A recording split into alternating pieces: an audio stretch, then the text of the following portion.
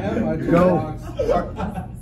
All right, so I wanted to bring in the set of like basic tools. So everyone's asking like, well, what should I have when I start? What would be recommended things? So I brought in kind of like a sample of some of the things here that I would, you know, what should you have showing up on the job?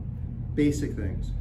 So the first thing is, of course, your helmet. Everybody's got one, that's good. Kind of experience the last few days, it's always good to have a backup.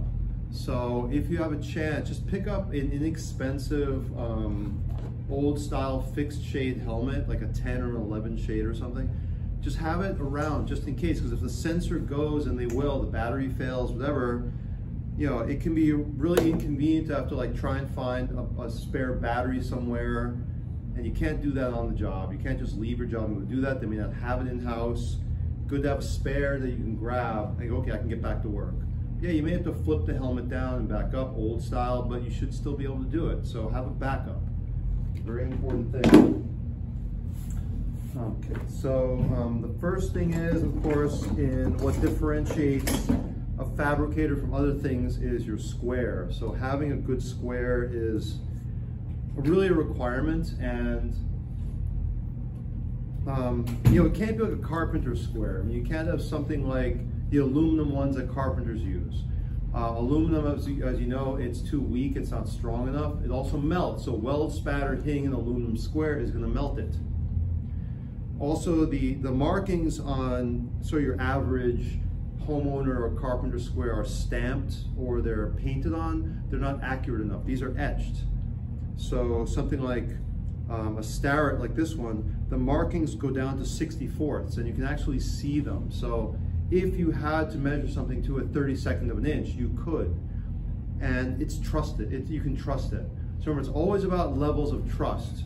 You know, we go back to, you know, our datums on the print, you know, and our work table, our work surface, our level, perfect work surface. It's all levels of trust from that point. So your square needs to be something that is absolutely trustworthy. So if somebody asks you, are you square?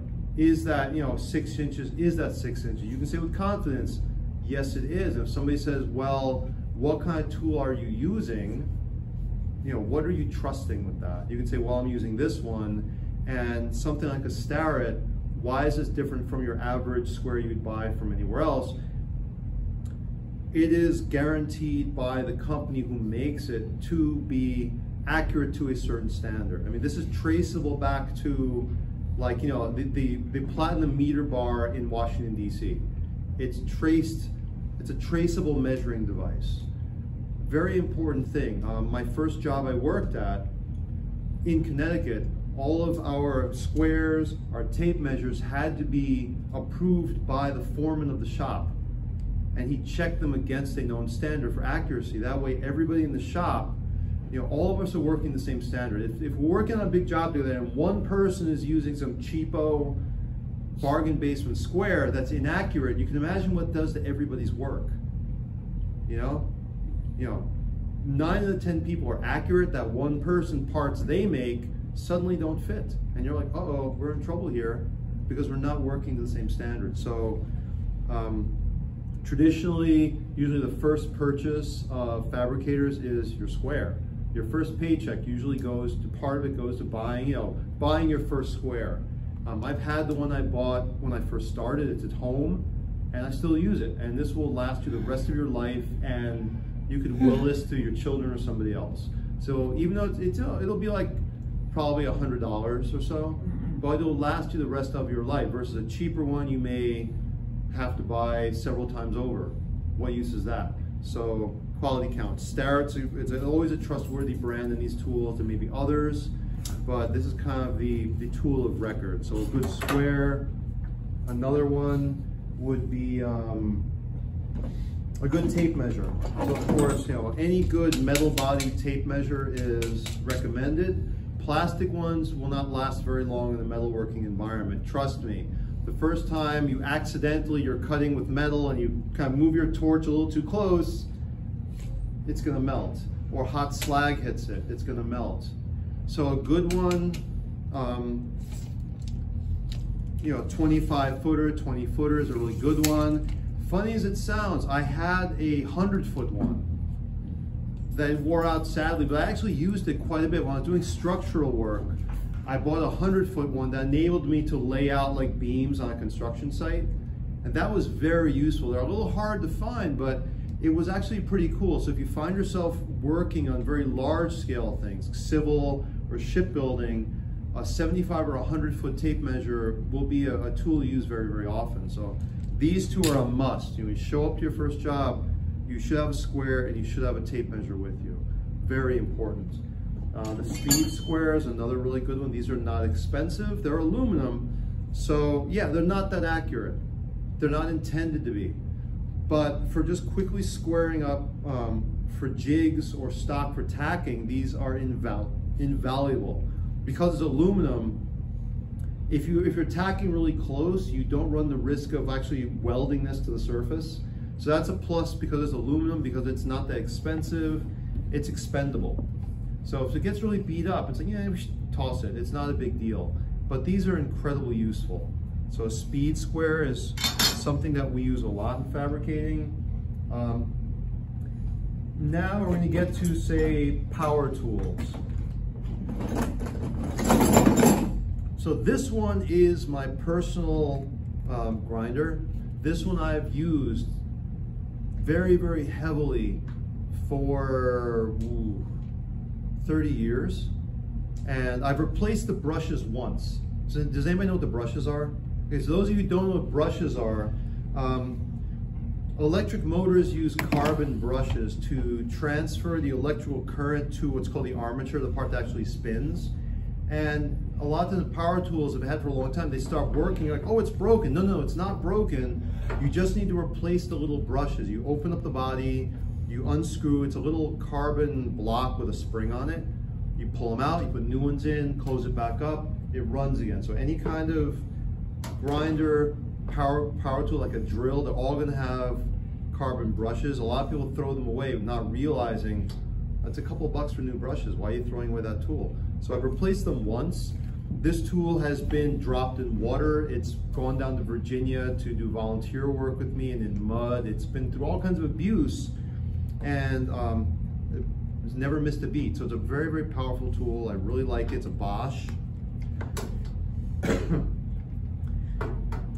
And here are just some things about it I like. These are some recommendations, okay? So one of the things about this, you notice it has a lock-on switch on the side. This doesn't have a paddle switch. So as a fabricator, a lot of us, when we're looking at power tools and looking at grinders in particular, because this is like your third hand. I mean, you use this all the time for all kinds of purposes. A paddle switch, if it's down here, you always have to grab it. So you're constantly putting pressure on it when you're working, and imagine just keeping your fist closed for like 8 hours. It becomes very fatiguing. So a lock-on switch, I can relax my grip, I don't have to grab it so hard. But another thing is, if I need to change my grip, imagine like in sports, choking up on a bat or adjusting your grip on a paddle or something. If you can't adjust your grip, it really limits your mobility, and if you have to change direction, like you're out of position.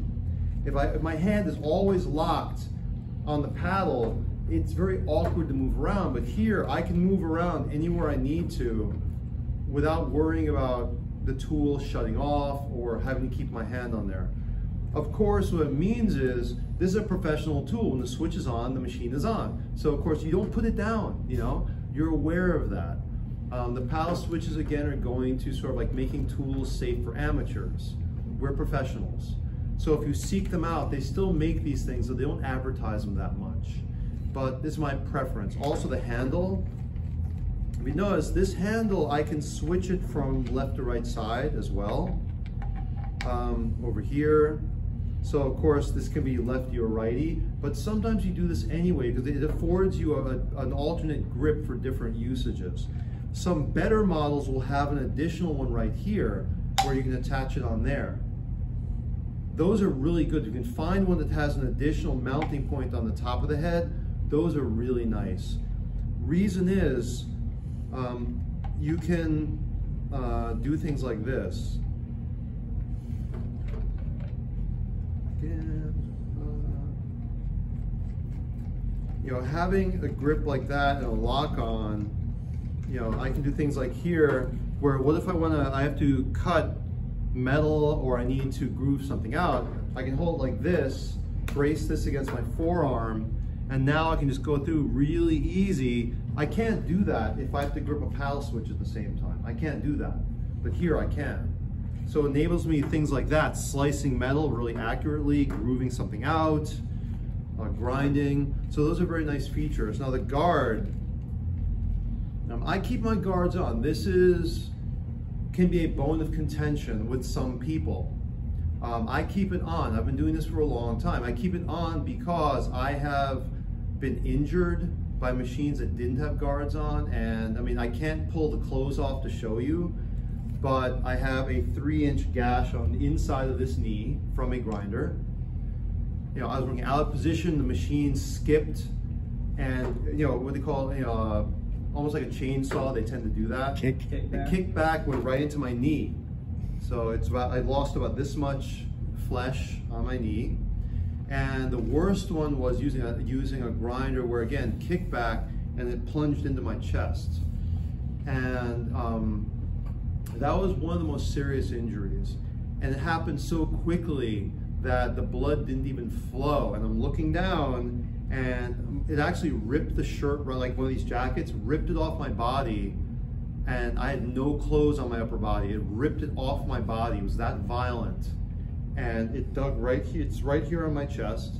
And when I went to the hospital, the doctor said, he was like, if it had been like a fraction of an inch deeper, it's like I would have been in the ER. So it would have hit into the enclosure around my heart. And it would have been like, it could have been like fatal. It was really bad. So guards are a good idea, okay? Because we think that, oh, it's never gonna happen to me, but the thing is, it always does when we least expect it. So I keep it on. Another thing is, it gives us confidence in the tool. If I'm cutting like this, if I have no guard on here, do I want my face over here? No way. But if I have the guard here, so yeah, nothing's gonna hit me in the face. I have confidence in the tool. I can get really close. I can really get in there with confidence. I'm not always like, I'm not flinching, because I'm not worried about that.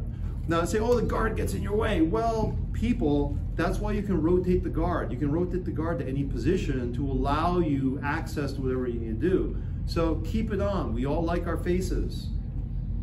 Material coming off of here comes off very violently. Okay, this spins at 20,000 RPM.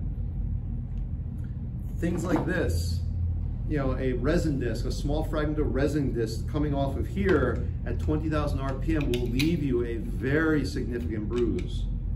So a resin disc, this is a very useful tool, and use these a lot in metalworking industry, not so much here because of the safety issues, but a resin disc mounts on a backing like this, you put it on, and this will allow you, especially for sanding, and think of things like what we've done with TIG welding, with like the like sanding and smoothing surfaces. This will allow you access to grits up to like 120 grit sandpaper, so you can sand extremely smooth surfaces with a pad like this. You can buy these at any store. They're not expensive. They're like, you know, whole kit, maybe $9 or $10. So they're very good to have. And many shops, these are the discs they use for metalworking. They can go to like 40 grit up to 120. And occasionally, if you're lucky, you can find 220 grit, which is amazing for stainless steel. So this is a rubber backing pad. Other tools, which I have, this is not required. I just brought this in because it's cool. This is absolutely the most lethal tool in my arsenal. Yeah, this is the absolutely most dangerous tool I own. This is a chainsaw wheel. So this mounts on the grinder, enabling you to carve wood like it wasn't even there. Again, if you imagine the kickback issues with a grinder, you want to use the guard with a tool like this. You know what a chainsaw can do. Now have one operating at 20,000 RPM. It's a very cool tool. You can carve wood, like just think and you go right through it. It's quite beautiful, but very dangerous. Very cool. So a grinder is a must. Now, how much is it going to cost you? You don't want to cheap out on these things, okay? One of the things is, if you notice the arbor here, this is a 5/8 arbor. Sometimes you may see ones that use a 1/4 inch arbor. Do not buy those. Those are they're not strong enough. Those are amateurish ones. You want a 5/8 arbor because all the standard tooling fits this arbor. So if you're in a shop, everything that mounts onto it is going to mount to a 5/8. You know, and just feel it. Make sure that it fits you well, that it's comfortable, it fits your hands. Some of the newer ones have anti-vibration handles, which are really nice. This is old, and this is a very, very, very old one. It was old when I got it, but it still works. So, you know, get the best you can for the money you've got, you know, because this will serve you very, very, very well. So this kind of like quartet, or even like trio of tools right here is kind of like your basic kit. You know, these three will serve you for like the first few years very, very, very well. Additional things that I think are really useful that I used right here is, silly enough, but a calculator. This is actually the same calculator I used as a fabricator like over 25 years ago. It still works, no batteries, you see that? It's solar. So I never had to run for batteries. I never had to like, oh my God, it's running out of power. Does anybody have a button cell for this thing? It always works, no matter what. You pull it out, it always works. The reason I have this here is because there are many conditions where maybe you don't want to pull your phone out.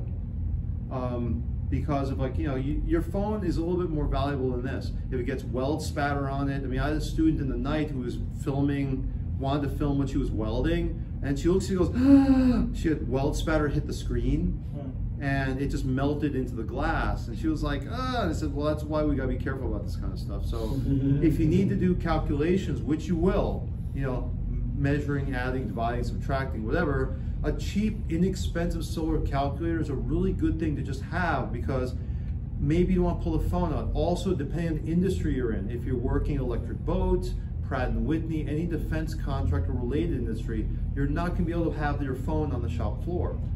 You have to keep it locked in your locker. An electric boat actually requires employees to deactivate the video function on their phones on employment. So you want to make sure, so that's something you want to consider. So here, I can do my measurements, I can do my adding, subtracting of my print material really easily. And as you can see, 25 years later, it hasn't missed a beat. I don't think your phone is going to have that same track record. So it's actually a really nice thing, inexpensive insurance. A good hammer. So I've got kind of like a couple here. So this is a ball peen hammer. So this is kind of one of my favorite ones, a nice small ball peen hammer. This is not used for whacking on chisels. This is used for just, you know, adjusting things and carefully moving things, like maybe center punching holes, you know, prick punching things. It's not a tool for whaling on, whereas something like this is. So something like that, which is called an engineer's hammer.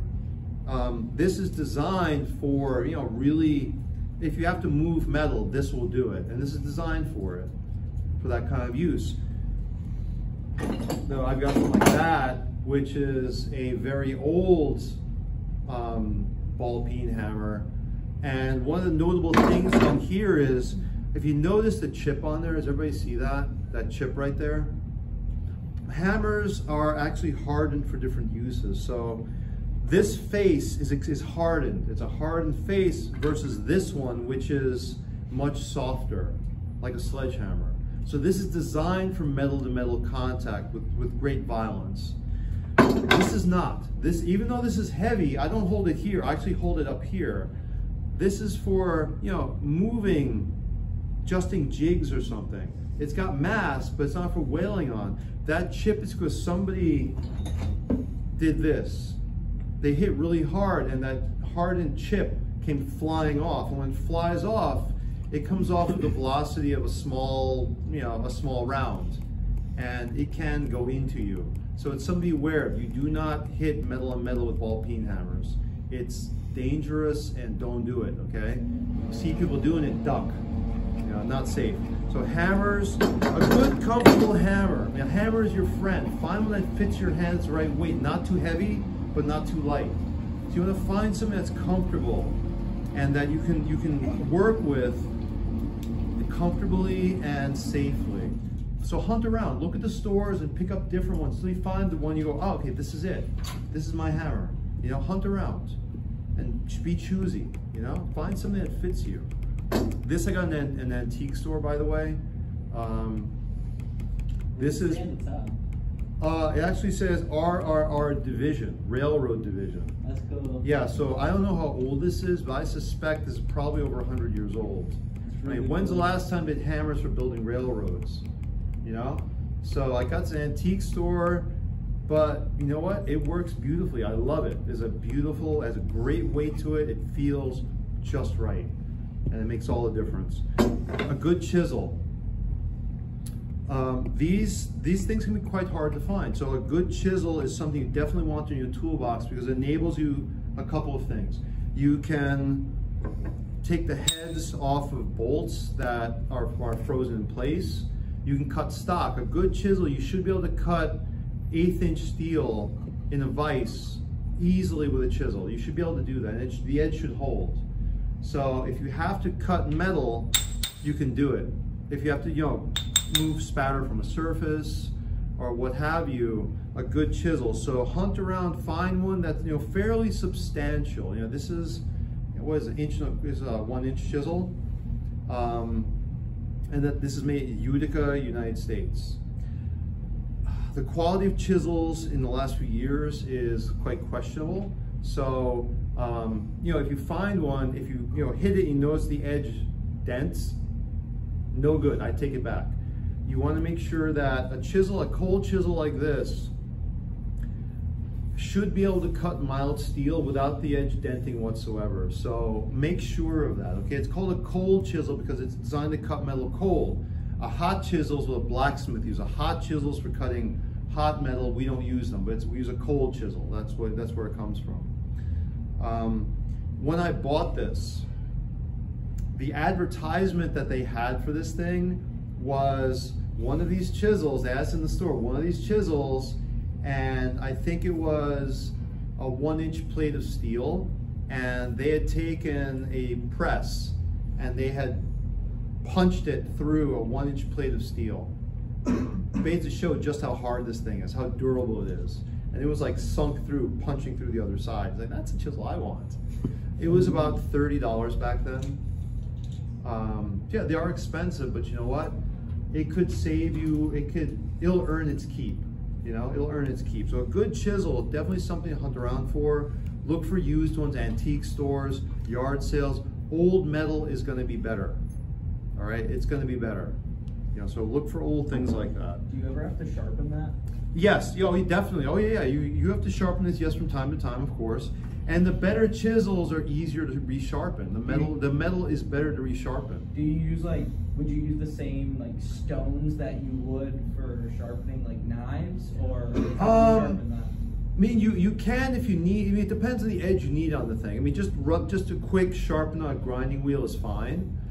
It doesn't need to be knife sharp because you're not cutting paper or something. You're cutting metal, so the edges are actually not as extreme.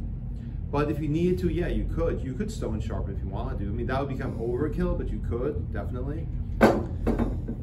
Next, good pliers. These are not good pliers. These are Huskies. These are not good pliers.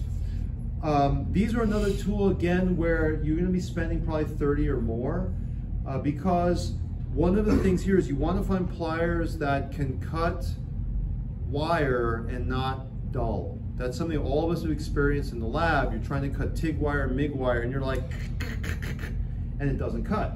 MIG wire and welding wire is extremely hard. So it really does a number on cutting tools. It's very hard stuff, especially MIG wire, flux core.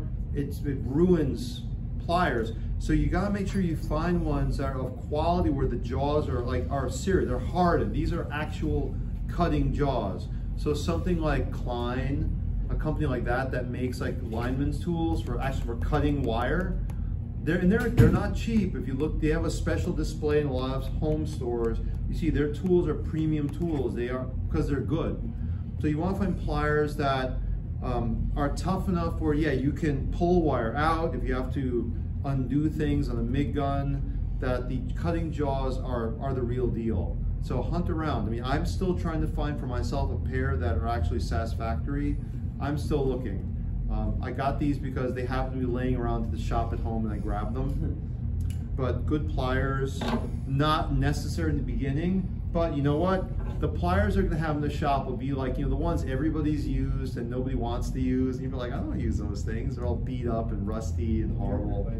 Yeah, they're the worst. So those are good. A punch, a good punch. Just like the chisel, it's got to be made out of good quality steel, you know, good quality tool steel. You can resharpen it easily.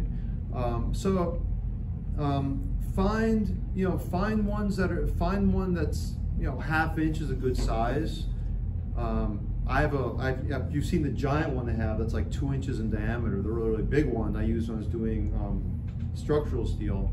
A good center punch for marking your holes for drilling. Marking measurements out, a very, very good thing to have, a good center punch. Again, look through used sources, you'll find some nice ones. So the rest of your other additional things that I like. I like these things, little pry bars like this. This is called a cat's paw. This is primarily a carpenter's tool. Its origins are actually Japanese originally, but you can buy them all over the place now. Also, just like what they call something bars. What do they call those?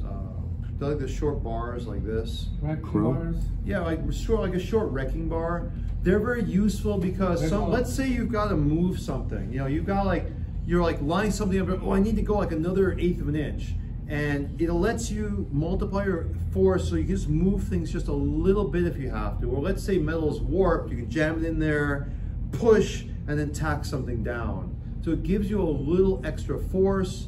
A cat's paw like this is really great if you have to get into, like, say 2 pieces butted up together and you're like, I can't get anything in there and I need to like move it a little bit.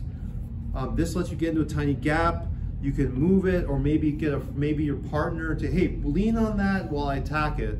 So we actually used to have 2 of these things.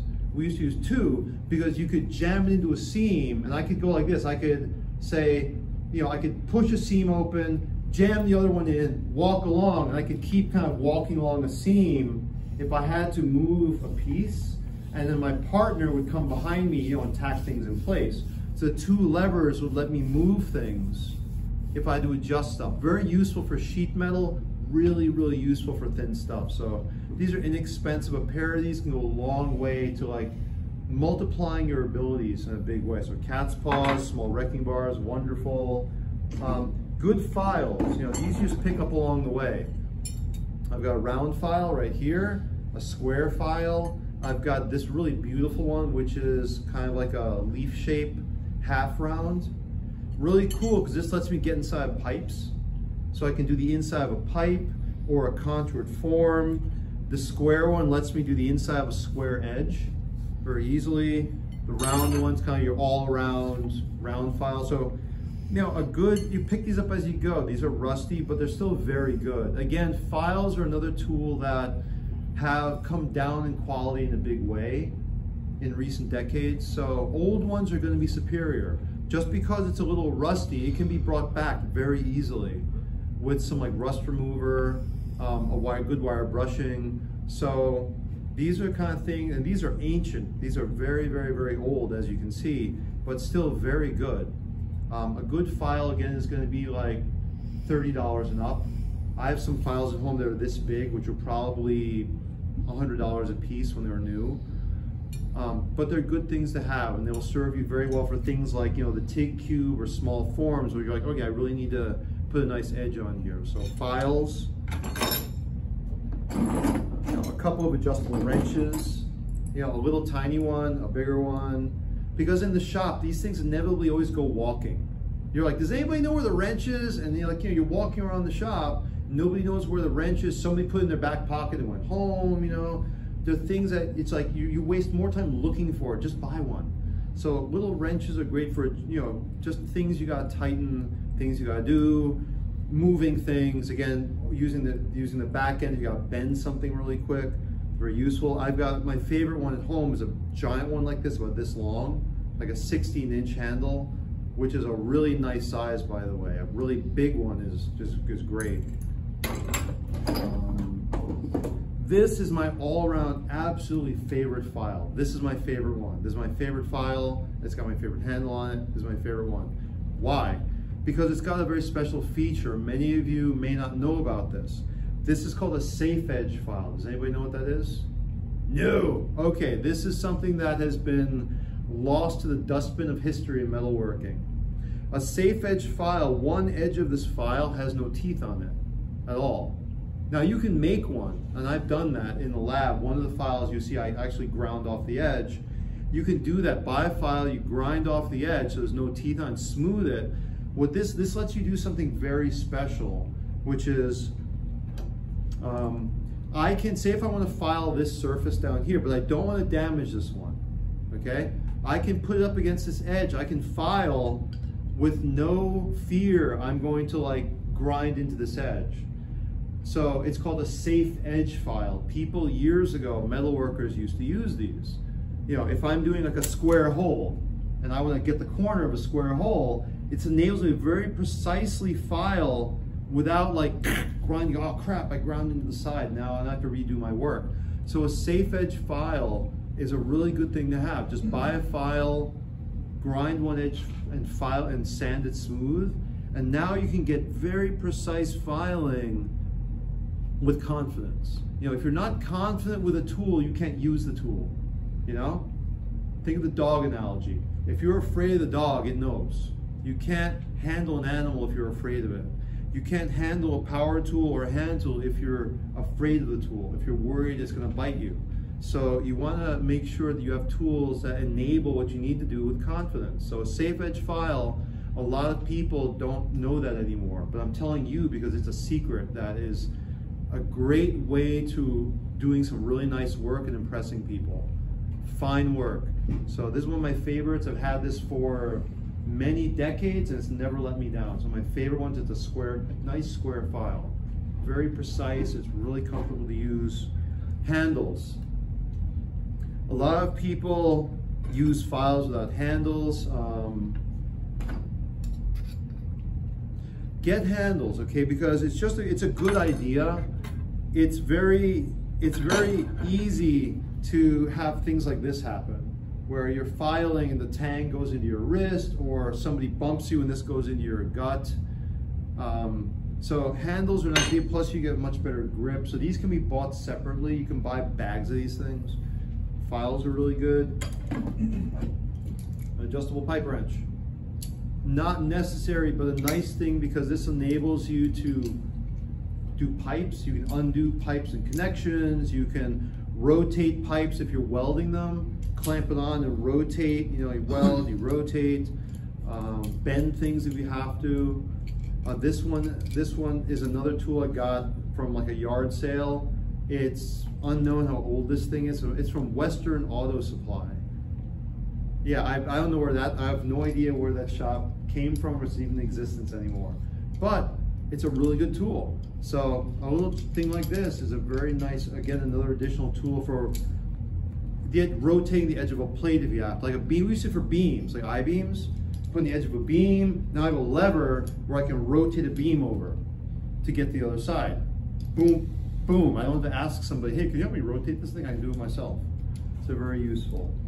And last but not least, half clamp.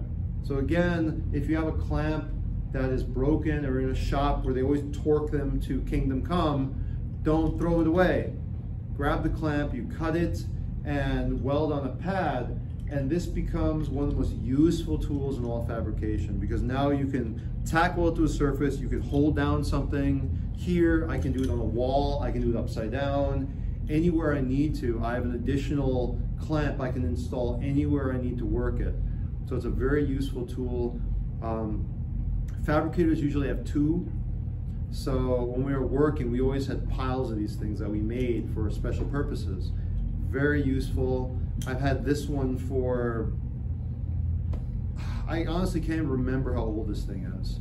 But I had this, I think I made this the first shop I worked at. I've changed the base several times because it's worn out. But this part itself, as you can see, look how torqued see, somebody was very mean to it. So you can see this was a goner, but it's become a very useful hand tool. What was garbage now becomes an essential tool.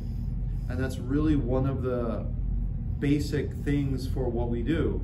Recycling what other people see as trash is, no, this is a very useful thing. You're just looking at the wrong way. You know, you're looking at the wrong way.